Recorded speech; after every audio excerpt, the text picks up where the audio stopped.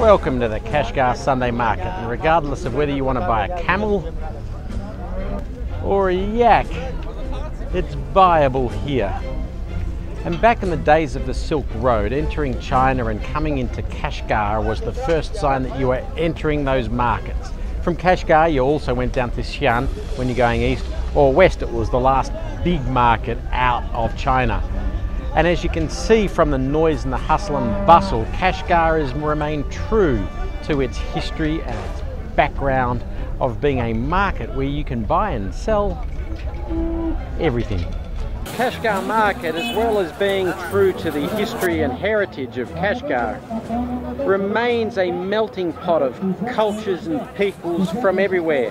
Just looking around the dress, you see the Kyrgyz, you see Chinese, you see Tajiks, you see Pashtuns, all converging on this market, proving again, still today, a couple of thousand years of the Silk Road, in many ways is still running here.